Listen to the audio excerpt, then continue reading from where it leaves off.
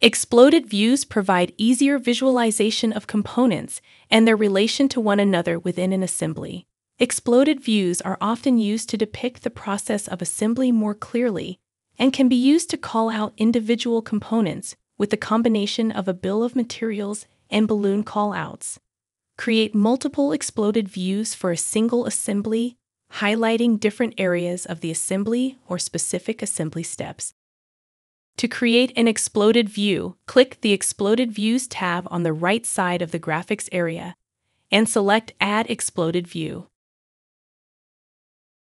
A yellow bar appears at the top of the display indicating that Explode 1 is being edited. Explode steps are created by selecting a component or group of components.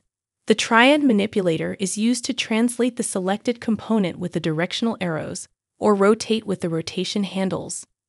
The triad manipulator can be reoriented on the selected component by dragging the center to a different location.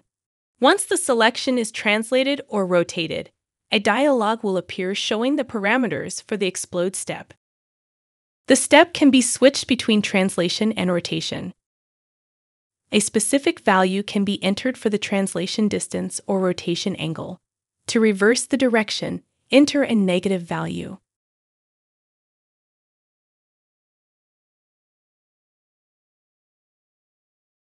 If a component should be translated in a unique direction that does not align with the manipulator axes, that direction can be specified by choosing the Specify Direction option. Then, choose a face or edge for the new direction.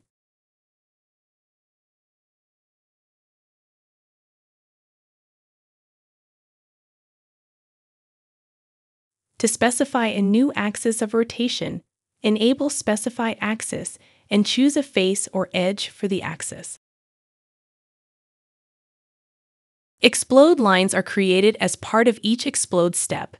To toggle visibility of the explode lines, uncheck the Explode Lines option to turn off the explode line. This can be necessary for subsequent steps where explode lines overlap. By default, the explode lines will attach to the centroid of each component within the explode step. Edges, faces, or vertices to which the explode lines should attach can be specified. The explode line will connect the original location of each entity to their new location. Once the step is complete, click the green check mark to accept. Repeat this process for subsequent explode steps. Once the explode view is complete, select Done on the yellow bar at the top of the display. The explode view and explode steps are listed in the Exploded Views tab. To activate an explode view, right-click and choose Activate or double-click it from the list. To collapse, right-click and choose Collapse or double-click again. To use an exploded view in a drawing, select the desired exploded view from the Explode/Position drop-down menu in the View Properties menu.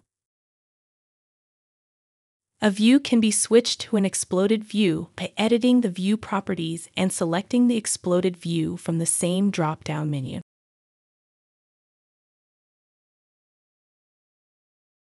By communicating your assembly through an exploded view, the fitment and relationship of components is understood more clearly.